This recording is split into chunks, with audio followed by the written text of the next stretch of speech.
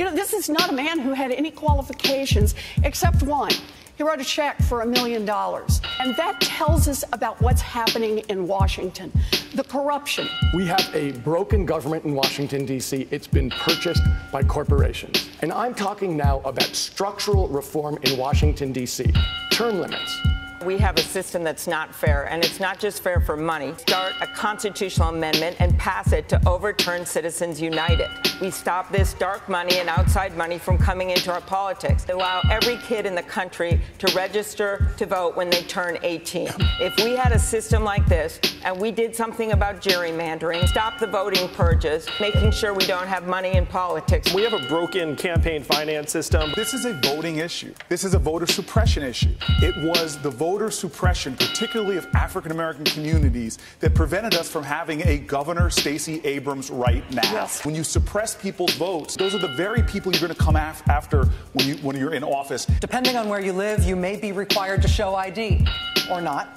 You might have a lot of days for early voting, or fewer days, or none. What will you do at the executive level to ensure that every American has equal access to the ballot box? Federal leadership to establish voting rights for the 21st century. This affects every other issue that we care about.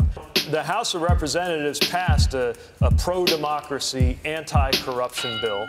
We can make, for example, election days a federal holiday with automatic voter registration, same-day voter registration, making it easier for people to vote. We cannot allow the kind of racially motivated or partisan voter suppression or gerrymandering. We have politicians picking out their voters rather than the other way around. Our democracy is not worthy of the name.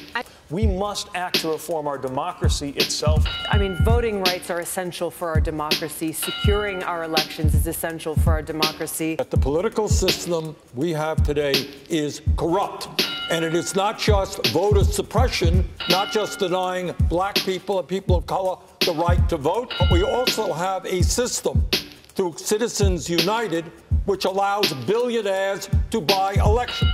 We have to overturn Citizens United.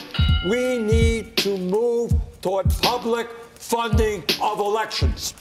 We know what we need to do, and yet we don't make change. Why not? Because of corruption. We have a government that works for those at the top and not for anyone else. I have the biggest anti-corruption plan since Watergate. It involves ending lobbying as we know it, blocking the revolving door between industry and Washington. Then we have to start by attacking the corruption.